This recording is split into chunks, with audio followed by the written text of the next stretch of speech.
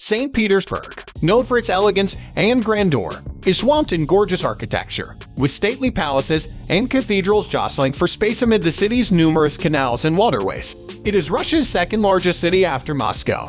Located at the mouth of the Neva River on the banks of the Gulf of Finland, it was founded in 1703 by Peter the Great and served as the Russian Empire's capital for centuries. Artists and builders, as well as composers, scientists, and writers, were all drawn to its shores. This transformed the city into a cultural powerhouse, with world-class ballet, classical music, and theater performances taking place alongside opulent opera houses. With its museums, historical tourist attractions, and palaces, St. Petersburg offers a diverse range of activities. Due to its endless summer days, the city is known as the City of White Nights. It is a magical place to visit at any time of year. Let's look at some of the top things to do in St. Petersburg.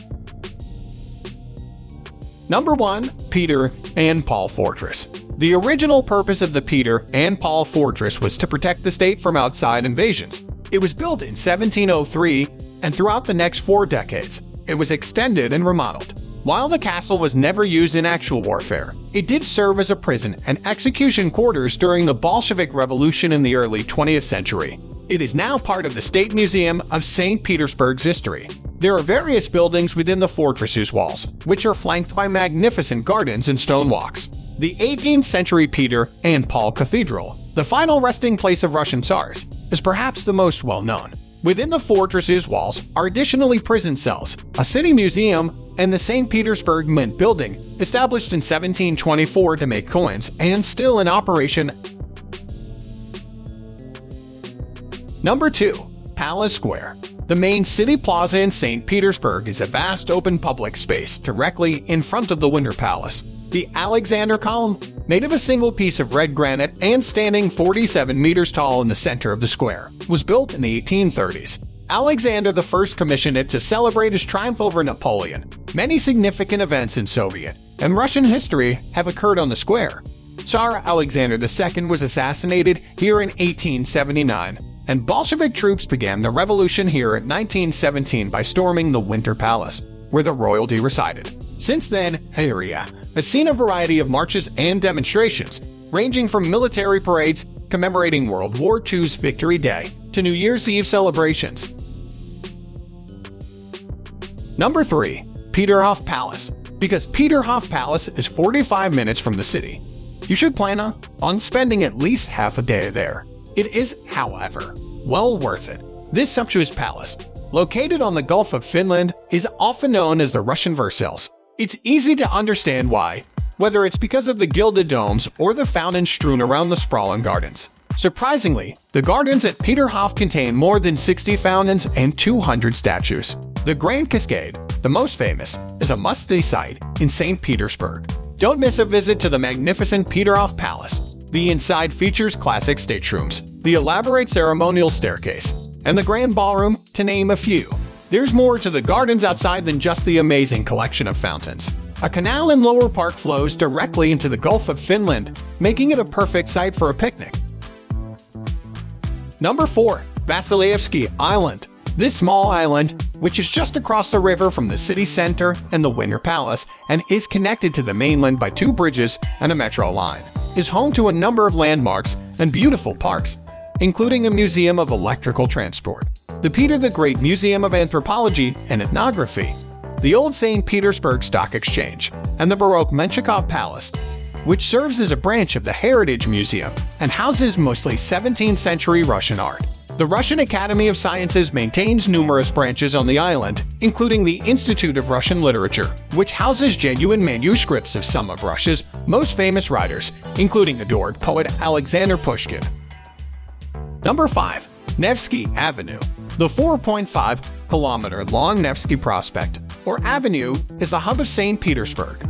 Named after the Alexander Nevsky Lavra Monastery that is on the same street, Nevsky Avenue is home to the 18th century Great Gostiny Dvor, one of the world's oldest shopping arcades, as well as a plethora of high-end stores, fine restaurants, and luxury hotels. The late Baroque Stroganov Palace, the early 19th century Kazan Cathedral, and the Russian National Library, housed in a building dating back to the 1700s, are all located on Nevsky Prospect. which is known for its opulent architecture. Even if you have no intention of shopping, the lights and ambience of this road are worth seeing. Along the route, you'll come across street artists, a 1913 movie theater, and the Anishkov Bridge, which was severely damaged during World War II and was repaired with shell damage from Nazi weapons as a reminder of what happened here. Number 6.